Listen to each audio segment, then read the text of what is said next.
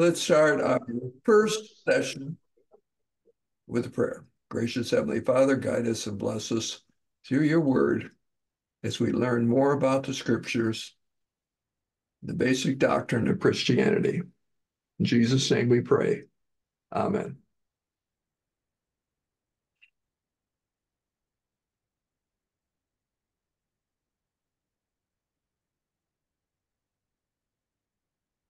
Well, this is our inaugural post for Reformation Seminary. And this is our 7 o'clock time. And I was thinking as I waited and listened to the beautiful organ music that it might work out a lot better during the day because a number of people are home during the day or have access during the day. Well, at the end of the day, we're rushed, have to do this or that. And also, we already have some things that get lined up in the evening. And I do most of my writing work in the morning. So I thought it would be pretty easy to set up a morning time. And then the people later on in the afternoon, the evening, wanted to go through the newest or previous ones that are YouTubed, then they could do that. So that was a thought. You might want to consider that.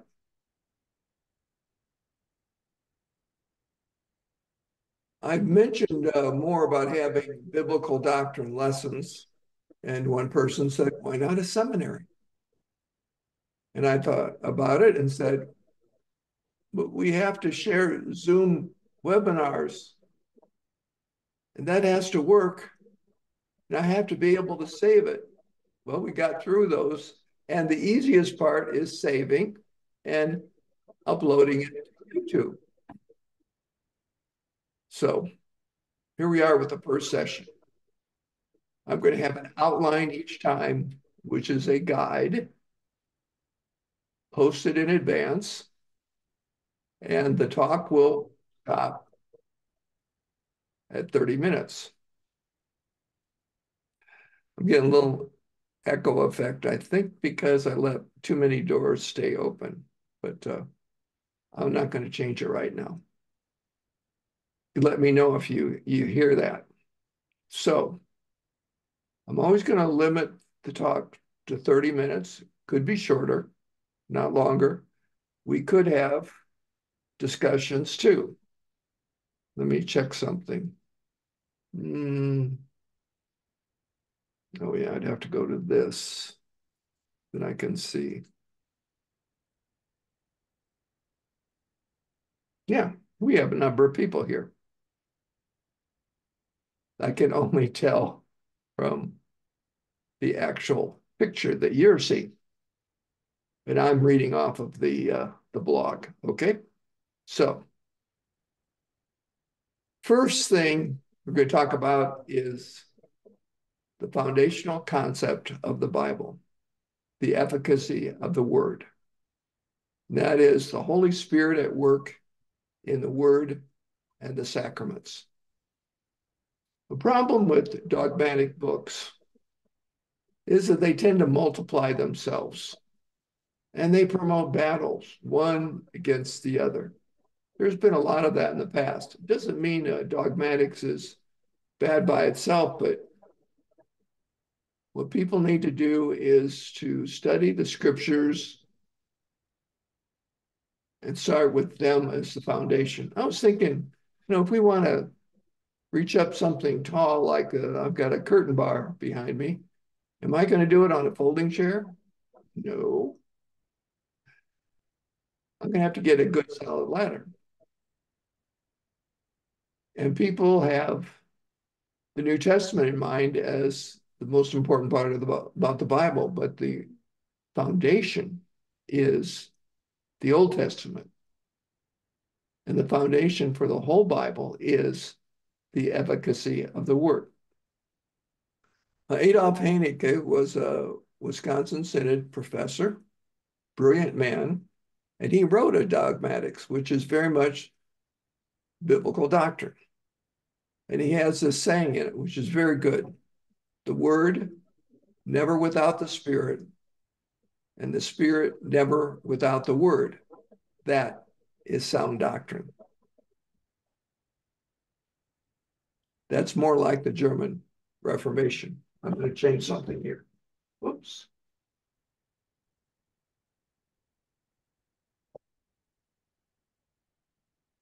You can tell me if it made a difference that I shut the door most of the way. Okay, so first understanding about the Reformation is the title of the seminary. And that's because, as Chemnitz pointed out, Martin Chemnitz, that the Reformation does not include Zwingli and Calvin. It does not include what happened in England after Henry VIII changed his mind about things, or anywhere else. The Reformation is limited to Germany and these three great figures who also had other associates with them. The three main ones are Luther, Melanchthon, and Chemnitz. They are truly the ones who established this, and others went their own ways in various ways. Sometimes they acknowledge the fact that these three men were giants. In fact, Melanchthon was so well known and appreciated that every king wanted to have Melanchthon as the court expert, but he chose to stay with Luther. And I like what Martin Chemnitz said about the other groups and their claims in Switzerland, England, and so forth. He said, and then those very people saying they were with Luther, as Calvin claimed, Zwingli, pretty much. If they were with Luther, and yet they really weren't. They became very antagonistic. And Chemnitz said, it's just like the landlord hears that the renters don't like what they've got. And they won't be happy until they tell the landlords, the Reformation, how to change what they teach from the scriptures. Well, I think that's a funny analogy. Love it, because I've been a renter for at least 20 years in a row. And I know there's a difference between being a renter and a landlord. I'm very nice to my landlord and have had good results from that too. And so Reformation is a very important word. Luther was the foundation, and that was the result of many years of monastic work and serving as a priest, and whole background that he had trained him in Roman Catholic dogma, and that's why he had to reject it, because when they made him a doctor of scriptures, he got his PhD in the scriptures, and by studying them so carefully, he realized what the errors were, and there were many other things involved in that too. Melanchthon was younger. Both of them lived to be 63 years old. So Luther was born in 1483 and died in 1546. Melanchthon was born in 1497 and died in 1560. I don't know the dates for Chemnitz, but he's a fascinating person because he studied under both men. And so he had, to a great extent, the spirit and the capacity of both men. And so I don't think most Lutheran groups or seminaries pay any attention to him. I really don't. Maybe a little bit, but not much. And the only thing I've heard was derogatory. For instance, back in the old LCA days, oh, well, the trouble with Martin Chemnitz is he took the Bible too literally. And at least Luther wasn't like that. And I read that and I thought, these people are sniffing airplane glue. But we know Chemnitz through his great works. The Examination of the Council of Trent, which looks big and heavy, is a fantastic book because he had a great sense of humor, and that comes through in all his writing. And he was the chief person in charge of the Book of Concord, which is, of course, harmony of the Lutherans with the scriptures and defending everything by the scriptures. They certainly quote other people, but the Book of Concord is all scripture based. So, what we're going to talk about today, and I've talked about it before, is efficacy. And it's always in the medical news. I read that because of nutrition. And when they talk about a drug or a procedure, they talk about the efficacy of it. Does it work? And that's the great irony of this, because the Greek word, and it's used in different ways, for efficacy is energon, energy. It means it works in, it works. And it's and so this is what is taught so clearly in the Reformation and not today. People have abandoned that concept to such an extent that many people have told me that was the first time they ever heard of such a word reading what I posted or what I talked about. So it's extremely important because it's throughout the Bible. Now, one thing to take note of, and I'll try to do some of this, making it a little fancier to show this. I had a bunch of stuff to put together. Let's take some passages. 1 Corinthians 16:9. These are all KJV. For a great and effectual is opened unto me, and many adversaries. Okay? A great door and effectual. So he's saying an effectual door. What would an effectual door be? The gospel word had moved people to make this possible, and it also created adversaries. I've noticed that too. So there's a different translation for that word and variations of that word. So you have to kind of look for them, and it helps to know Greek, but I'll try to underline them and so forth in the future when I do that. Here's Philemon 1:6, that the communication of thy faith may become effectual by the acknowledging of every good thing which is in you in Christ Jesus. Well, that's a way of saying that the word of God, when taught and preached, has had an effect on these people. And it's all come through the word and because of Christ Jesus. Now, here's one that you can't miss. Sometimes effectual is powerful. For the Hebrews 4:12, for the word of God is quick and powerful and sharper than any two-edged sword, piercing even to the dividing asunder of soul and spirit, and of the joints and marrow, and a discerner of the thoughts and intents of the heart. So the word of God is powerful. What's lacking today? I'll tell you what's lacking today: faith in Jesus Christ. And what's also lacking is the answer to this. What is effective in your parish, district, synod, missionary work? It's the Word of God joined with the Holy Spirit. If people don't know that, and if they don't teach it, they will not be effective in God's own word.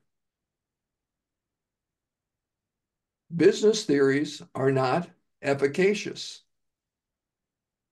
in the scripture. Fun stuff like having Kool-Aid and pop and coffee, would you like it with cream, during the church, and eating popcorn. One person said to me, you have to be there to understand how awful it is to hear people crunching popcorn during the church prayer. Well, of course it attracts people. But eventually, if all these places have popcorn, soda, coffee, cream and sugar, there won't be any faith left at all. Because the people with this attitude as pastors are also delivering nothing but sweetness, junk food, entertainment, and so forth. Okay. So sometimes the word group, it's really a group of words, includes operations and working. 1 Corinthians 12:6. And there are diversities of operations. There are various ways God's word is effective, but it is the same God which worketh all in all. See, so it's operations and working. Those are parallel based upon the same word. The Bible, God's own word, likes to repeat words just so we get them better. And the genius of the KJV is these great geniuses knew how to study the scriptures and provide the best English possible for that time. Here's Mark 6:14. And King Herod heard, for his name was spread abroad, and he said that John the Baptist was risen from the dead, therefore mighty works do show forth themselves in him. And that's using works. And this is a strange verse. I had to look it up again, and the point of it was using works in that sense. Romans 7:5. For when we were in the flesh, the motions of sins, which were by the law, did work in our members to bring forth fruit unto death. So the scriptures are saying here that effectiveness can also mean effective in doing the wrong things. If you live by the law, the fruit of it will be fruit unto death. That's what I mean. I mean by to the law, that making the law your gospel. And that's a big problem, especially under the influence of certain groups. 1 Corinthians 12:6, there are diversities of operations, diversities of ways to be effective. But it's the same God which worketh all in all. The scriptures, they have this tied up just in 10 examples, and there are many more. We're not going to do all of them tonight, but in many, we can see that this is a harmony within all of the scriptures. And that makes it so wonderful. And how did I run into this? Well, actually, I remember one bishop or district president. This was LCA. He was Danish, and he was also liberal, an activist. But he said to the whole group of pastors, he says, well, you know, the only way to get anything accomplished is through the word. It's the word alone. Yeah, that summarized it. And of course, some people were like that because they were radicals from graduating from seminary and all that sort of thing. And I never heard another church official say such a thing. And so the more people seemed to contradict the scriptures in Christianity, the more I looked up things, and I thought, I think efficacy is the key here. And so that's what started thy strong word. Made people very upset. There's also another negative sense, 2 Corinthians 4:12. So then death worketh in us, but life in you. And this is more obvious, Galatians 2:8. For he that wrought effectually in Peter to the apostleship of the circumcision, the same was mighty in me toward the Gentiles. So he was saying, if Peter was effective, I am effective to the Gentiles. They too can be believers in the gospel. In Galatians 3:5, he that ministereth to you the Spirit, and worketh miracles among you by the works of the law, or by the hearing of faith. You see, it worketh miracles. I'm going to stop at that point, not give you 150 verses, although I do have them somewhere. But this is saying what people have to realize is God's word always accomplishes his purpose. It never fails. Therefore, when people say something like, well, you won't get that many people. Well, it doesn't matter, does it? When God's word goes out, we never know where it's going to stop. Absolutely no way. So, for example, one of our good friends, a conservative Lutheran, says she gives the books that we produce to her doctor, who is a Methodist, and he's very interested in reading those things. Now, I never say, Jenny, would you straighten out that doctor so he knows more about the Christian faith? No, I don't even know who the doctor is. I never knew anything about it until today. That is how the word travels. And that's why I thought blogging could be very important, because it reaches everywhere. And we don't use any secrets to keep people away from reading, but we do in the sermon, in the blog and so forth. And that has to be the attitude of every person, parish, and organization, that God's word, the gospel, is always in league with the Holy Spirit. And the Holy Spirit is never apart from that effective work. So, for the last 10 minutes, we'll talk a little bit about that, because it's not just the word effective that's important. We know that, don't we? And a lot of what this is, I would say, is this, that we start to know, because we've heard the hymns, sung the hymns, read the scriptures, heard the scriptures and the prayers, that, yeah, this is there. It's there throughout the Bible. And it's wonderful to have the effect of opposition giving us the energy, the efficacy to bring this to light. Okay, I'm going to get the parallel here. We're going to talk about Genesis 1 and John 1. Getting very close to that now. We're at Malachi, Matthew. If I get to Mark, Luke, and John, there we go.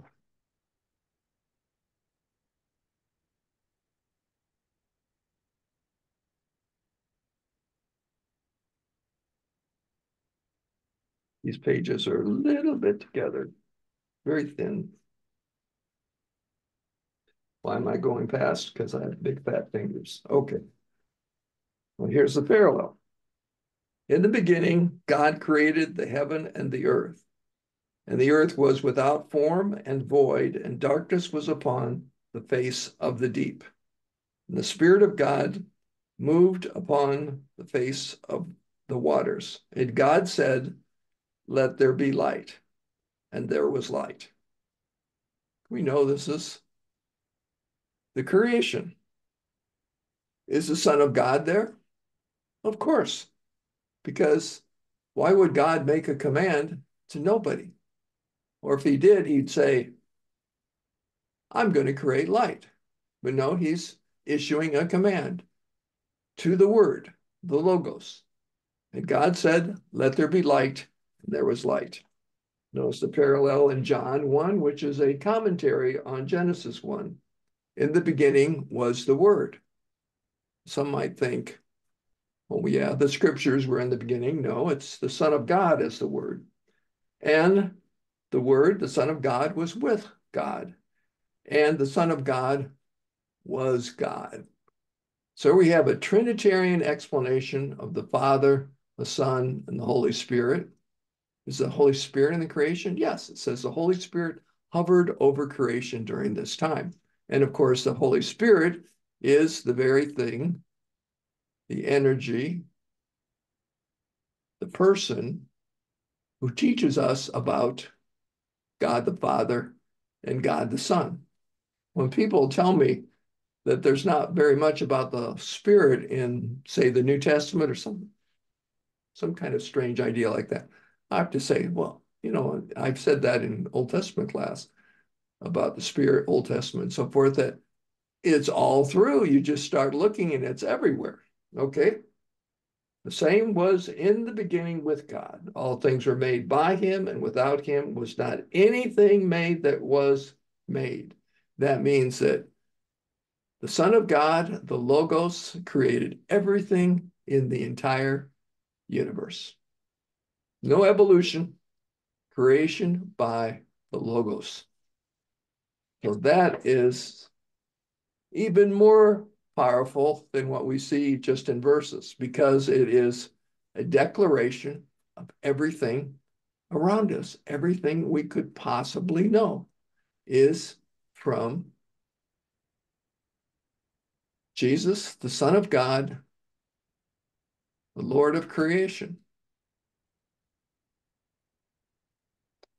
And knowing this and believing this, there's nothing that keeps us from God's own household, his comfort, his peace, the everlasting life that comes from faith in the Savior.